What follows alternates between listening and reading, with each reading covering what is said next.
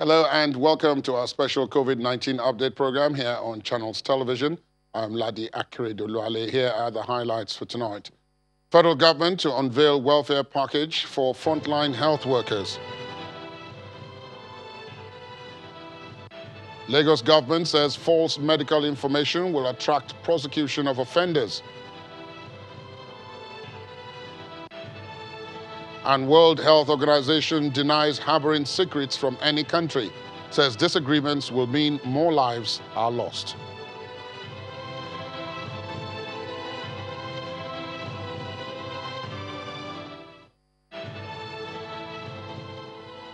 We start off with the good news that the federal government has for frontline workers in the fight against COVID-19.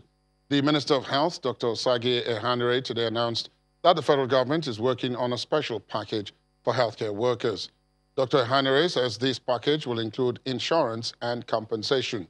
He also gave details on the criteria for the accreditation of private hospitals for the treatment of COVID-19.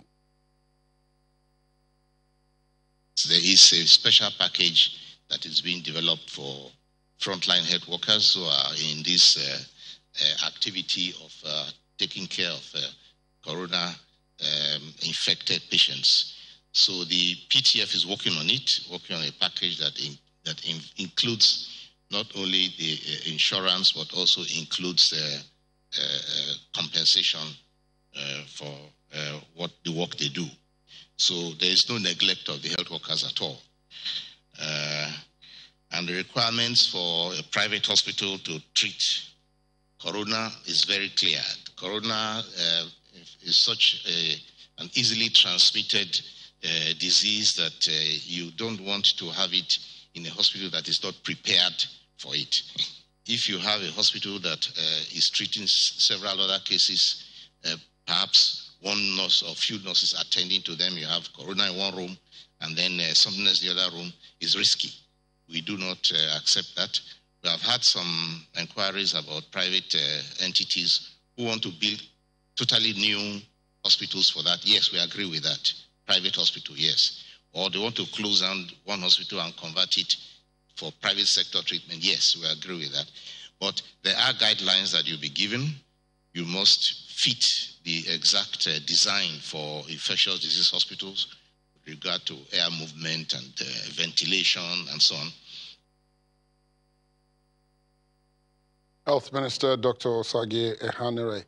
Health misinformation is nothing new in Nigeria, but this time, the Lagos state government says it will prosecute anyone who puts the lives of healthcare workers at risk in the state. This is coming after many were found hiding their medical history or lying to healthcare workers about symptoms of COVID-19. The state governor, Mr. Babajide Sanwo-Olu, says this is putting the lives of frontline workers at risk and in turn reversing the gains recorded so far. We have taken a decision coming out of even this meeting that we're actually going to be prosecuting people. We are going to make 3-4 people scapegoats and examples, because it's not only unfair, they are also risking the life of other health workers who, if you don't say the truth, there was no way for them to know where you've been, who you've been in contact with, and what your previous life history or health history has been. I think it's only when the full arm of the law, touches a few, right, that they will know that it's a very serious matters that we're talking about. But it also has a flip side as well too. It's also just to ensure that health workers to also heighten their level of suspicion, right, to be sure that once they suspect any, they certainly would raise the alarm and ask that such patient be transferred or calls be made for us to come and pick up such patient. Governor Babajide Sanwo-Olu of Lagos State. Staying in Lagos, the government says it expects the number of confirmed COVID-19 cases in the state to increase in the days ahead following the introduction of the community case search strategy it has adopted. The Commissioner for Health, Dr. Aki Abayomi, says the state is improving its capacity for testing and treatment of COVID-19 cases by setting up new isolation centers in Etiosa and Bagada areas of the state. We have been increasing our testing capacity in line with the strategy to try and identify as many people in community with COVID-19, which is one of our strategies. Last week, or the week before the last, we tested a total of 400 samples. And this immediate past week, that testing capacity went up from 400 to 1,400, demonstrating a dramatic increase in our capacity to test. And we can go even further. We're hoping to run at least 2,000 to 3,000 tests in the coming week as we embark on the active case search in the community. Of course, as we test more, we're likely to see more positivity. We already know that the virus is circulating in community, and the more we look for it, the more we'll find. But that is in keeping with our strategy. The more people we can bring into our isolation facilities who have been identified as positive for COVID-19, the less the virus can spread, the flatter the curve will be, and the more capacity we'll be able to throw at this outbreak. The Lagos State Commissioner for Health, Dr. Aki Abayomi. Now, earlier today, I had a conversation with a public health physician, Dr. Ugochinyere Gwilo, on this issue of mass testing. I started by asking her if she was satisfied with the level of community testing at the moment. Lagos has, I would say, yes, they've done a pretty good job. But my concern is other states. I don't know what their level of testing is. And remember that the population, for example, in Lagos alone is 21 million.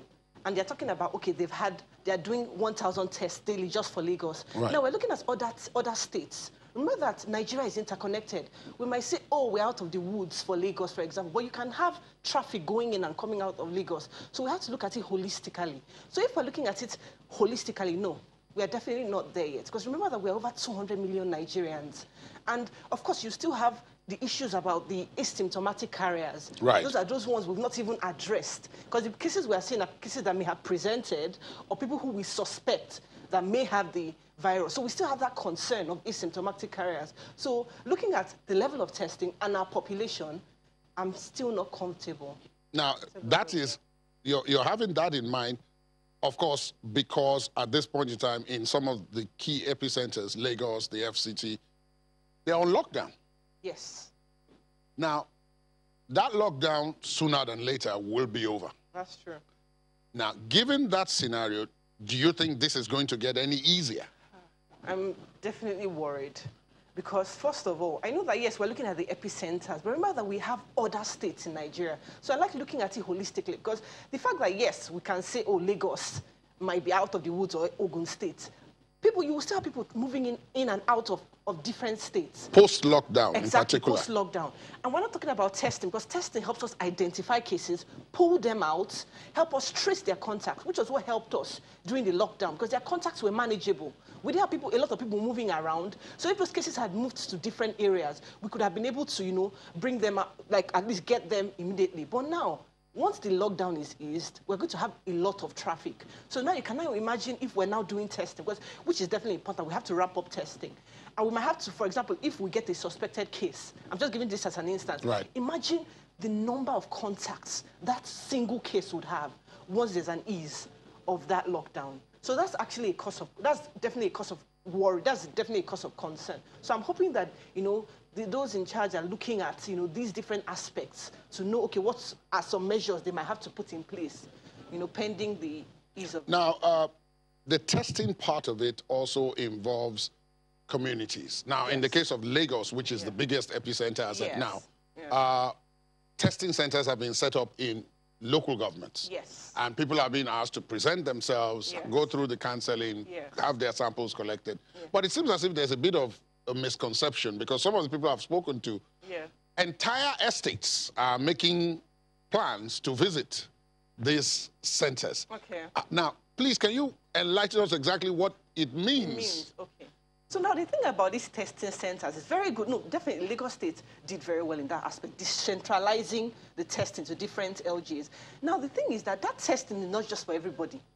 It's for, there are certain criteria you have to meet to even be eligible for those tests. So you can go, the whole estate can come in, but they might be sent back. Which is why I still go back to the issue of the asymptomatic carriers. Because they are not presenting, they would not be eligible for that. And of course, but even to our health workers, now we have frontline health workers. Yes. Like in the case of, the health workers that, visited the IDP camps. Indeed. At some point, they were all visiting, of course, they had the active surveillance. And definitely, it's not their fault. They may have, been exposed. So ideally, a good thing would be even allow them to also be eligible for some of these tests. Because remember that our health workers are usually, they are very few compared to our population. So we want to also protect them. So we should also be looking at making sure we are getting them tested. That's right, because that was going to be my question. Now, the health workers themselves ought to be part of this ramped-up testing. Yes, because, it's a worry. Look at what happened in Italy and what happened, of course, in US and, Spain. Because, health workers are working, they're tirelessly working, to protect each and every one of us. But sometimes we forget that they're also humans. They have families as well. They are going back too. So it's very important. They are also being monitored. They are also being, at least allowed to, get in, be part of these tests that exist. Because in that way, we are protecting them and helping them do their work. And they're not also, acting as vehicles, to propagate the virus as well. Dr. Ugochinyere Igbido was speaking to me earlier on about the issue of mass testing. Now, joining us from our Abuja studios is a medical laboratory scientist and chairman, Association of Medical Laboratory Scientists of Nigeria, FCT Rapid Response Committee on COVID-19 Containment, Dr. Okechukwu Ironkwe. Now, good evening, Dr. Ironkwe. Thank you for being with us. Yeah, good evening. Thank you for having me here. Now, the process of sample collection, testing, right up until results are sent back. How has it been? What has been the process like in terms of speed, in terms of efficiency, in terms of reliability? Yeah, very well. You know that the process of testing is a cascade of events from sample collection up until results. And of course, I must say that globally, medical laboratory scientists are designated to perform these tasks. And in Nigeria, fortunately, we are endowed with quite a number of medical laboratory scientists who have proficiency in sampling and also in testing. There are dangers, of course, of engaging people or individuals who, by their training, are not incidental to collecting this kind of fastidious sampling. You stand a risk of self-contamination, improper use of protective equipment as PPE, and of course, processing and transporting of these samples.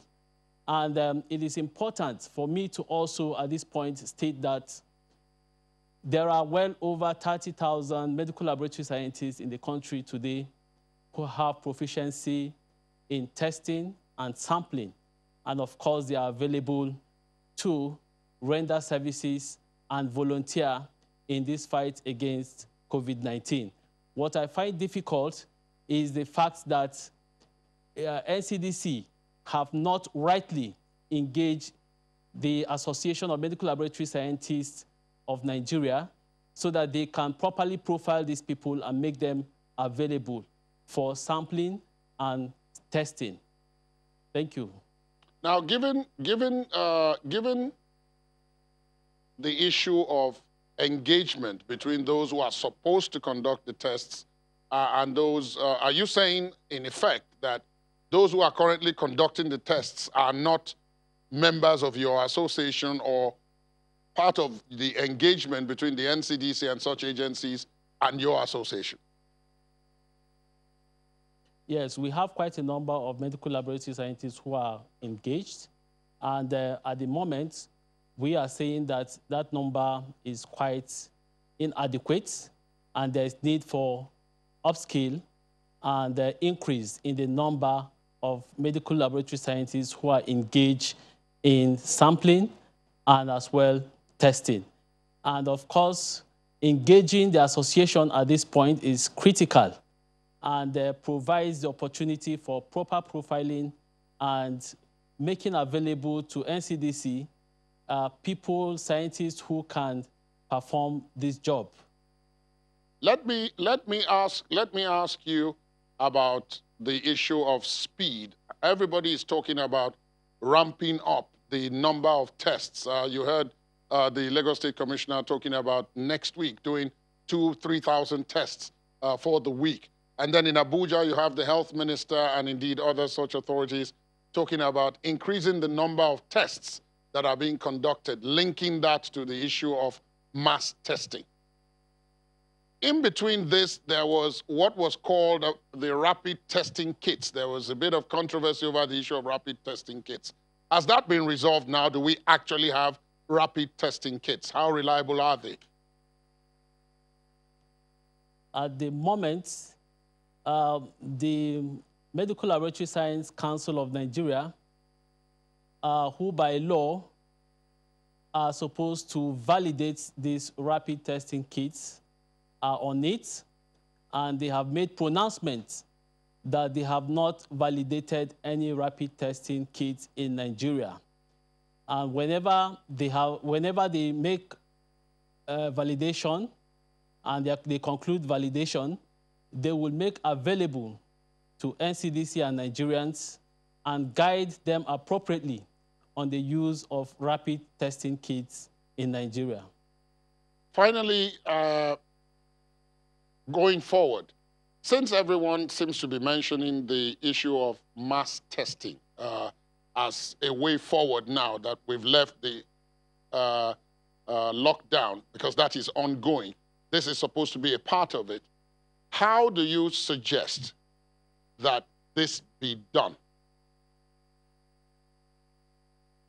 Well, we are quite happy that the NCDC have listened to us, and they have quite utilized platforms available in the various federal medical centers, teaching hospitals across the country. And they are making these testing centers available. We're also happy that they have utilized the HIV/TB program. And we're also happy that they've announced to us that they are activating 42 gene expert machines.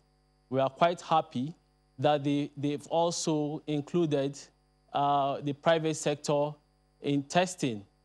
It is very important to mention at this point that we acknowledge the synergy between the CDC, Medical Laboratory Science Council of Nigeria, and the Association of Medical Laboratory Scientists in Nigeria. And also, it is important for us to note at this point that critical issues that may hamper scaling up testing should be addressed. Vis-a-vis medical laboratory scientists going to the field for sampling, of course, must be provided with the right PPE. They must also be provided with intelligence because intel reaching us suggests that most of these communities where sampling is done at the moment, of course, creates a form of a danger to the lives of these young men and women, because some of them don't seem to understand the reason why their samples should be collected. And we are calling at this point for the synergy between the CDC and the Ministry of Humanitarian Affairs. As at that point, my apologies for interrupting. My apologies for interrupting, Doctor, but we're going to have to leave it there. Thank you very much for being with us, Dr. Okechukwu Ironkwe, medical laboratory scientist from our Abuja studios. Thank you for being with us. We'll take a break at this point, and when we return, we'll have more on this issue of community testing, mass testing, and the critical nature that it has. Please stay on with us.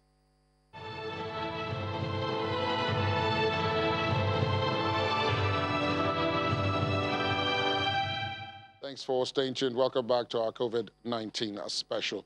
Before we go on, let's take this story, very important indeed. The governor of Lagos State, Babajide Sanwo-Olu, says the state government from next week intends to enforce the use of face masks in public places as part of efforts to curb the spread of the COVID-19 pandemic. I think that from next week, when we will have wrapped up production and distribution, we're going to be asking that face masks should compulsorily be worn at public places. This is part of the deliberations that we've had to go through extensively today. And I must say that we have commissioned over 1 million production locally from various tailoring companies and outfits that we have. And we intend to start distributing them in the course of the week. But we also must mention that people must not rush to now go and be buying the medical grade mask. The medical ones are for our medical personnel. And as you can see, myself and my other colleagues, we're not wearing any N90 face mask. We've started, rebranding ourselves to wear, the local made, which we believe will be adequate and sufficient and will meet, the spirit and the era of wearing face masks. The N19 and all of the medical medical masks are for medical personnel, and it is really to protect them whilst they are doing the very difficult job we have asked them to do for us. From Lagos, we go to Bayelsa, specifically Yenagoa, its capital, where our correspondent, Deborah Timmy Wood, gives us an update. The reimposition of the lockdown night curfew, precisely in that state. Deborah? As Bayelsa State continues to enjoy the enviable position of being one of the states in the country which is yet to have an index case regarding the coronavirus, the Bayelsa State government says it will do all in its power to ensure that Bayelsa State remains coronavirus-free. Now, one of the measures it has put in place is to order the immediate demolition of all illegal trading centers in the state. Our problem is that make government find way for us find place where you go occupy people, where people go stand and sell their market very well. Very, very bad. Nowhere to shed again. Since morning we have been under sun. Aside the demolition of illegal trading centers around the state, we spoke with the state governor earlier on in the day, and he disclosed other measures the state government is putting in place to ensure that Bayelsa remains coronavirus-free.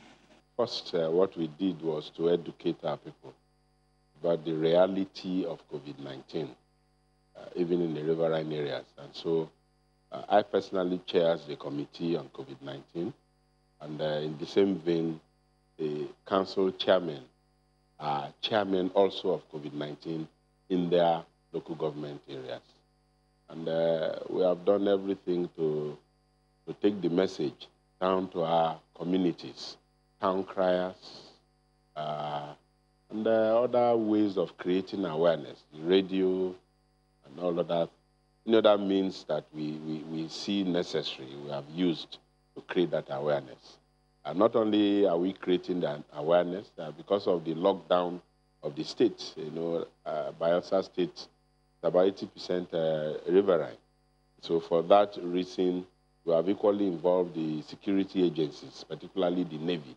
Yesterday being Sunday, Bayelsa State began a 5-day dusk-to-dawn curfew to ensure that residents of the state truly stay at home.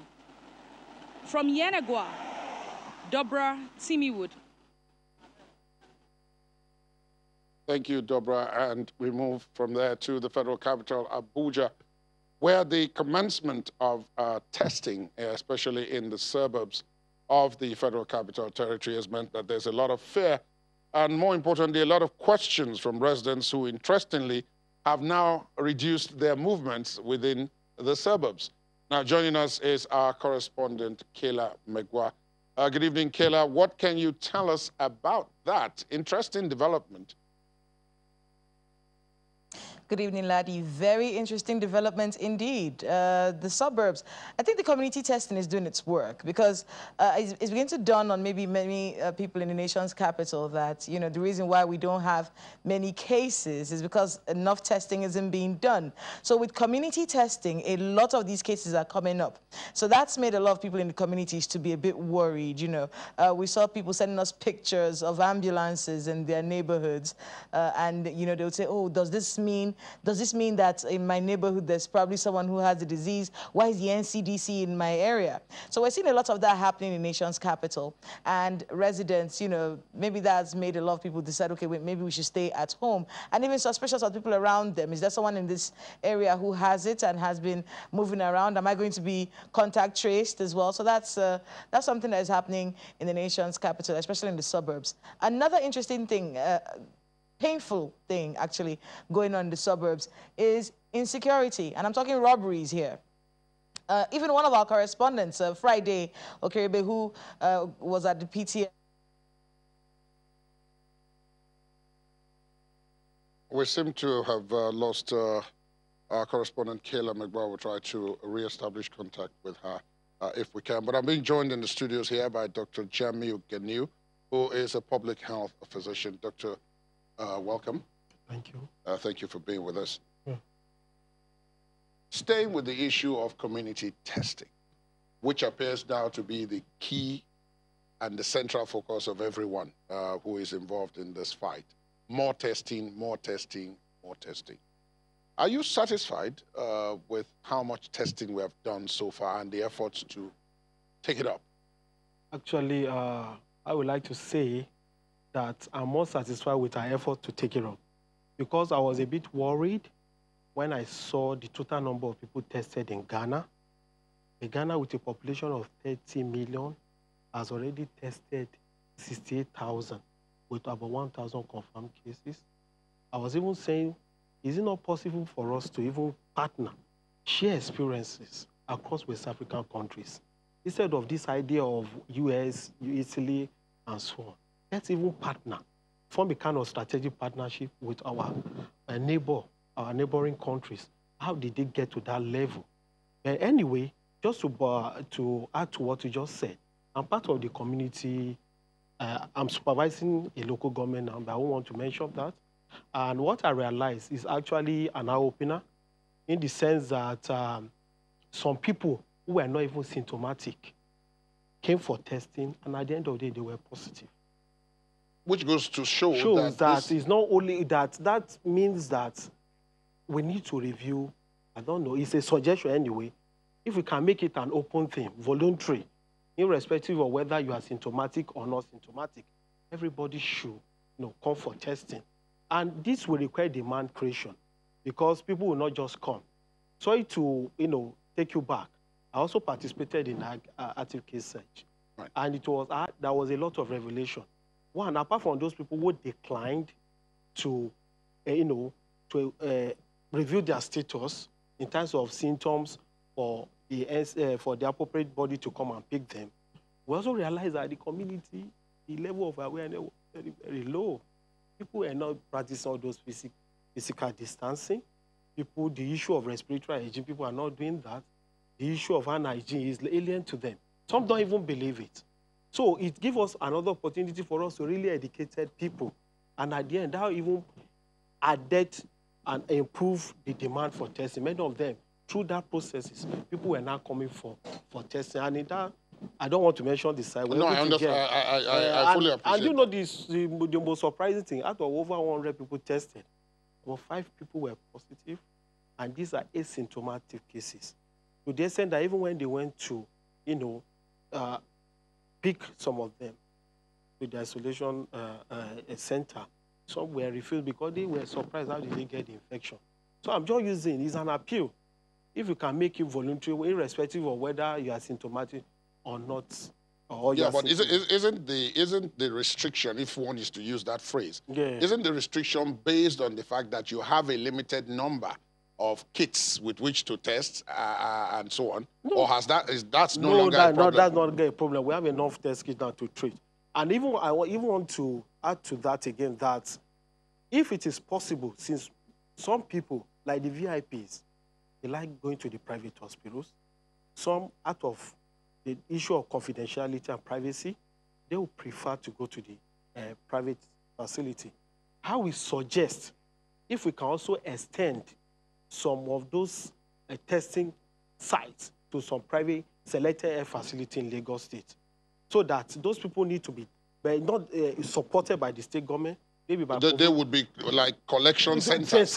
Yes, having a collection center in some selected private hospital. I think that will also add to the number of testing being carried out in the country.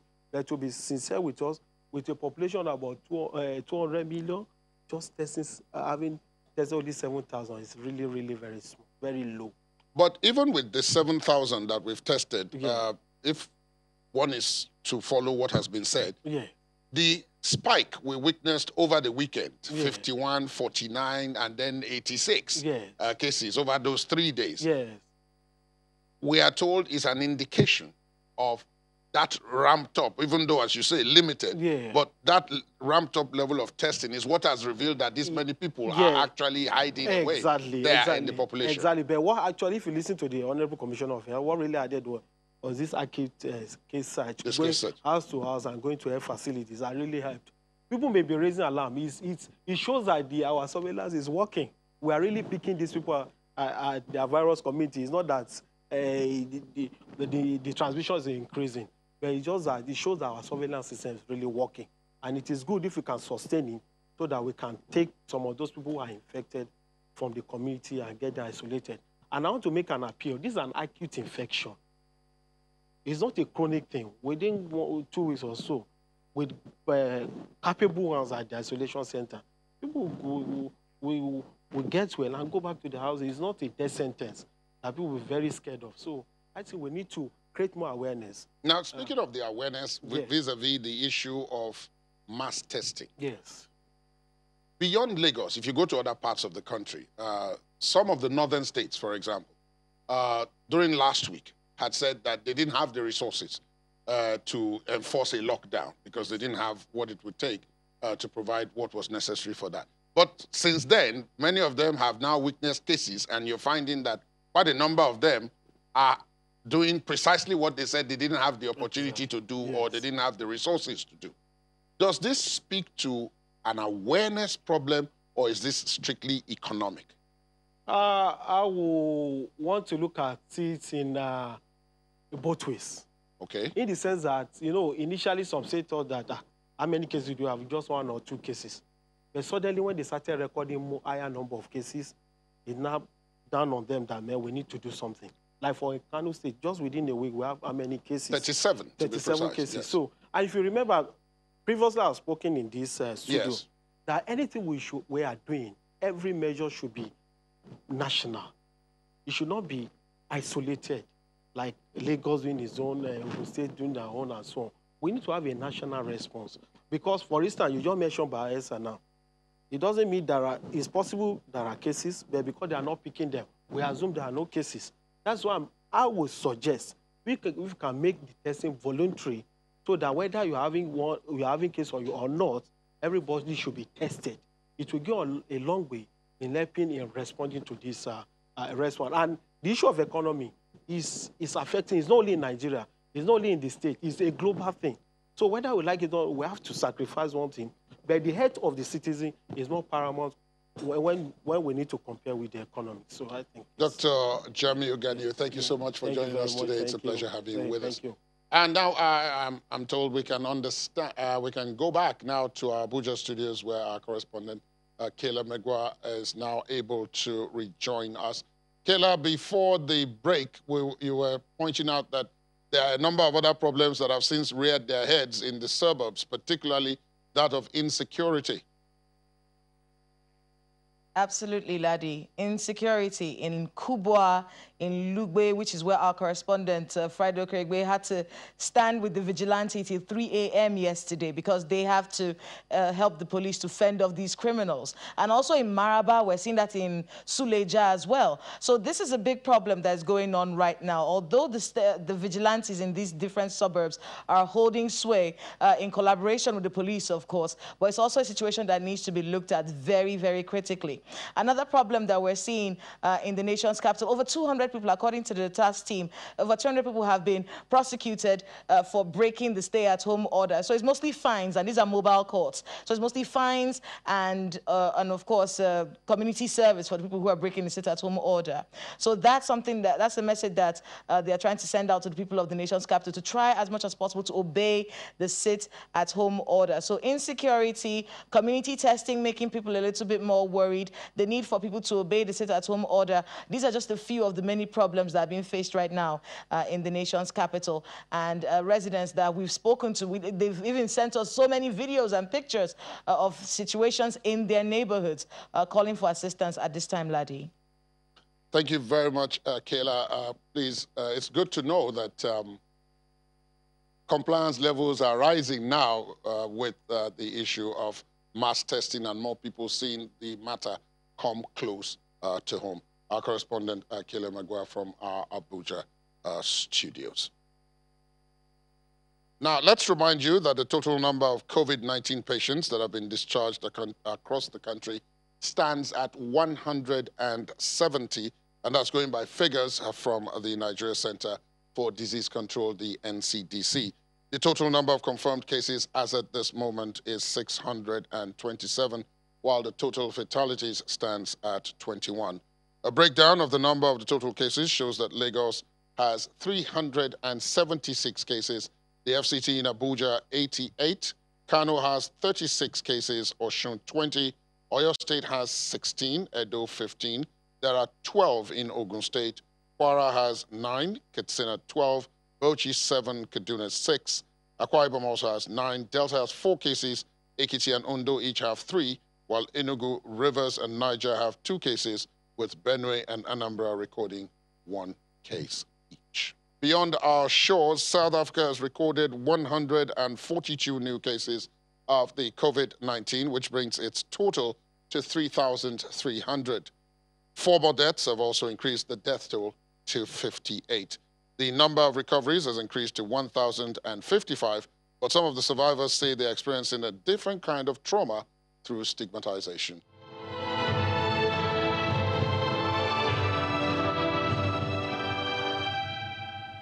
The World Health Organization has denied claims that it withheld information about the coronavirus from any nation. During an emotional press briefing at its headquarters, its Director General, Dr. Tedros Ghebreyesus, in response to the U.S. President suspending funding to the UN Global Health Body last week, saying it failed to manage the outbreak properly and was too trusting of China, said the world body does not have secrets and passed information on as soon as it got them because the pandemic was about saving lives. This comes as some European countries loosened lockdown restriction measures aimed at curbing the coronavirus. So, taking that a bit further, our correspondent in Washington, D.C., Maria Bird, joins us now via Skype. Good evening, Maria. Good evening. How are you? I'm good enough. I hope you're keeping safe. Now, we started off by the whole idea of people talking about loosening restrictions. And what's the situation in the United States? The situation right now is there are many that are requesting that many of the restrictions are lifted. And really, it's the shelter-in-place restriction that many are asking to be released. And so at this time, most states are in the shelter-in-place. But there are many out there protesting, and they're calling for governors to open up states and to bring economy back in a stronger way than it currently is. And so we know that this is definitely going to be a long road, but the real question is, are Americans going to focus more on the health issues, or are they going to focus on the economic challenges that are being faced as a result of COVID-19?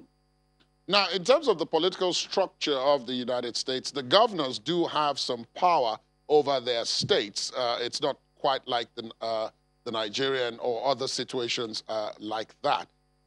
Given the fact that the reports indicate that some of the governors are reluctant to ease restrictions without getting a curve or a handle on the curve of infections and deaths, where is the middle point?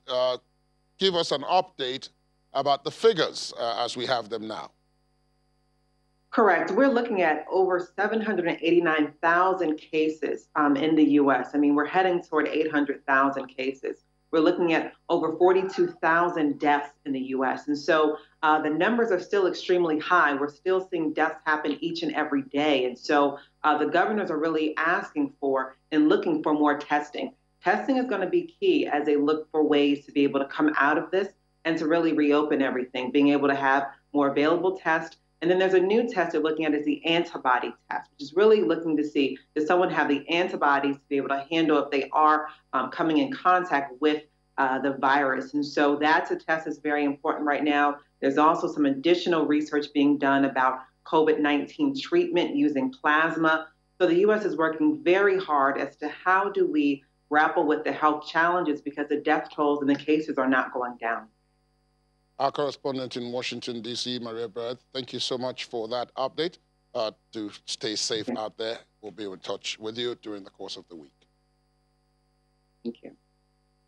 And that's how we're going to wrap it up on our COVID-19 special this evening. Thanks for being with us. My name is Ladi Akiridoluale. Good night.